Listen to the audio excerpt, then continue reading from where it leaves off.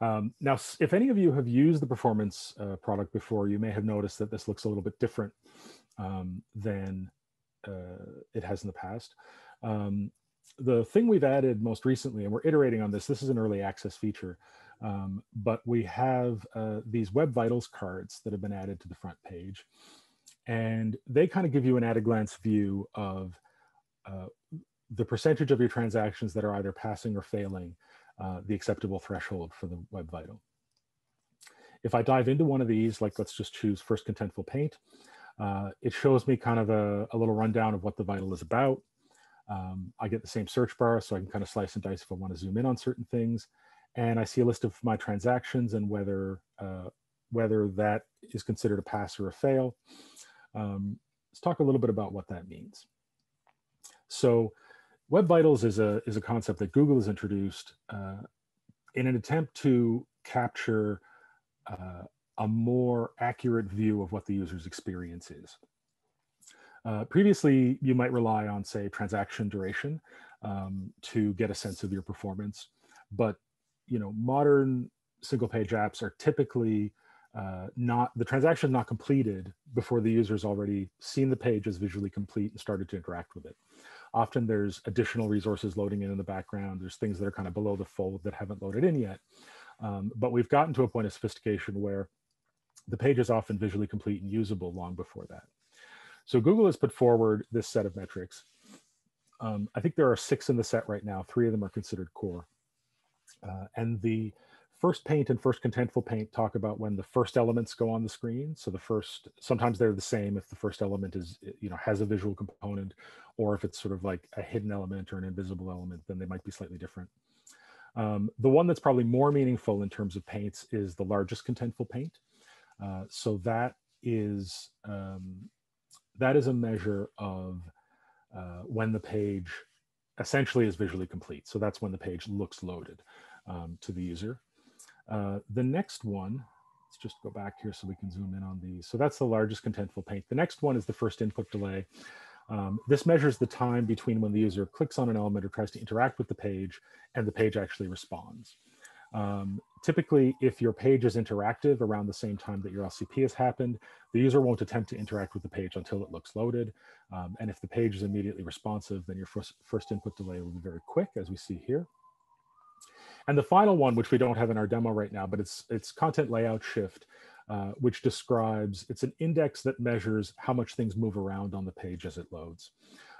And that's also can be kind of detrimental to the user experience. If you're reading a paragraph of text and then it suddenly moves and you lose your place, or you try to click on a button and just as you click, it shifts over. I don't know if you've ever had that experience, but I certainly have, and it can be kind of annoying. So with that set of metrics, Google has instrumented their browsers, so the Chrome and Chromium browsers, to collect that information. And the other interesting development is they've also announced that the core Web Vitals are going to be factored into the PageRank algorithm. So it's something that I think a lot of folks are going to, have a lot more attention on in the future. So I think we'll be hearing more about them. But this is one of the reasons why we wanted to make sure that we had a view of them and we're kind of making that data readily available to you. There's a couple of ways to see those. We've seen I can dive in and get kind of the overview page across all my transactions. I could also, if we go back into the Tool Store application, come into the Web Vitals screen here. So this gives me, for this particular transaction, a detailed view into my different Web Vitals, whether they're pass-fail. The pass-fail threshold is defined in the Web Vitals sort of spec, and the way it works is there's a baseline here called out on each graph. That baseline is just the P75. So it's the time that 75% of transactions are faster than and 25% are slower than. That P75 baseline is what's used to determine pass or fail. And then there are 3 ranges, but there's a poor range, which for First Paint and First Contentful Paint starts at 3 seconds. So that's the failure threshold of saying basically performance is acceptable up to 3 seconds. Once these exceed 3 seconds, that's not considered a pass. And then for largest contentful paint, it's 4 seconds. So again, this shows you sort of an at-a-glance view, where your P75 is, whether you're kind of in the red zone or not, whether it's a pass-fail. And I can also zoom in and get a more focused view. So if I want to have a look at kind of what's going on there, if I want to check out, this secondary mode on this page, there's kind of a couple of different. So there's a major mode and a minor mode here, and I can kind of look in and see what's going on there,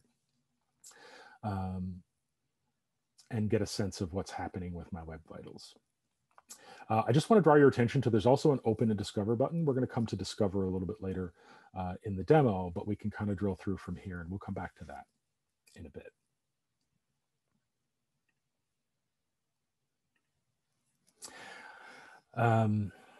The next piece that I wanted to draw your attention to is on the homepage itself. So there's a little bit of customizability here. We've got a couple of at-a-glance graphs that sort of show an overview across all the transactions.